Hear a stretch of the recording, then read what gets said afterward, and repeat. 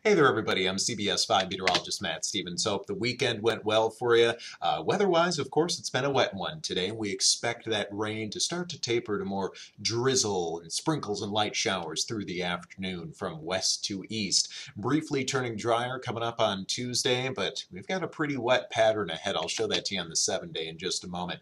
Through this afternoon, temperatures anywhere from the upper 40s to the mid-50s, cool with showers tapering to drizzle and areas of fog.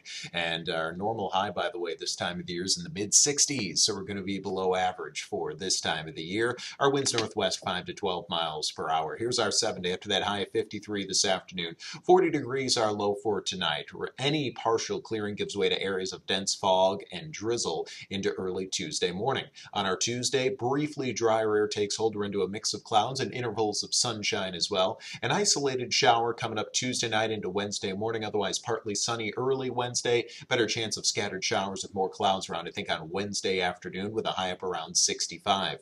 For our Thursday, a bit cool, temperatures upper 50s, mostly cloudy, couple spotty showers around. Similar setup on Friday, just a little milder, mid-60s with spotty showers on our Friday. Looking ahead to Saturday, as we currently see it, an area of low pressure will cut itself off from the main atmospheric flow for Thursday and Friday, but drift far enough away for Saturday to get us into some drier air, a mix of sun and clouds, milder around 70, and we're back into the prospects of showers again by Sunday afternoon.